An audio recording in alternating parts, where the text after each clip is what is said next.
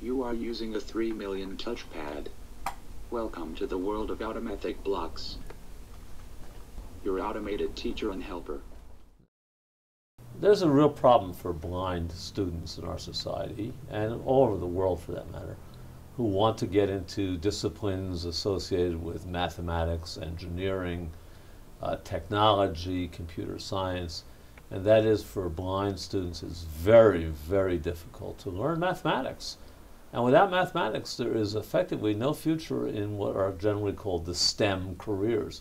The trouble with Braille is it's linear in nature. It does not show the two-dimensionality of even the simplest math problems. For example, if I were to ask you to add up the numbers 1, 2, 3, and 4, 5, 6, 7, you want to get them lined up in the right-hand column, and you want to work on the right to the left for solving the problem.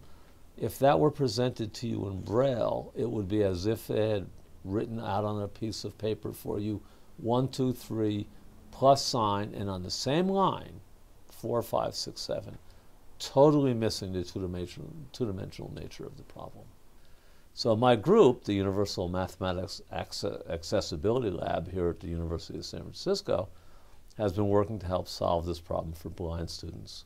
So my idea was to build a device where they could lay out simple math problems to more advanced math problems using small blocks like these, which have Braille on the front and visible number on the front as well.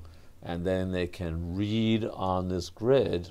After they place the blocks in place, they can actually run their fingers back and forth across the problem, and that will map into the visual cortex with a two-dimensional model of the mathematics problem. This is the workspace for the student to use. Everything is visual and in Braille. So the first thing the student does is takes either of the two numbers, presses the button on the barcode scanner. 3. It says 3, the computer says 3, it recognizes as a 3. Now the student has this whole work area to lay out his or her problem. So just for the heck of it, puts it here, touches it like that. In column 4 in row G. Okay, now the problem is laid out on the touchpad exactly how a sighted student would have put it on paper. So now a sighted student can see that very easily.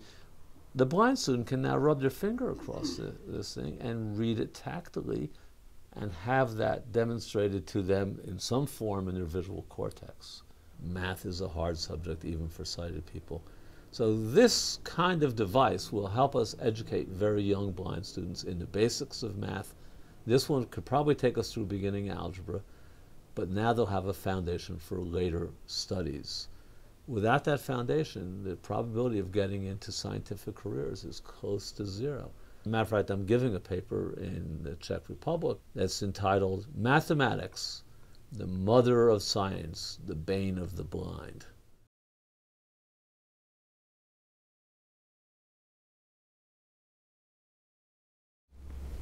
Ending session.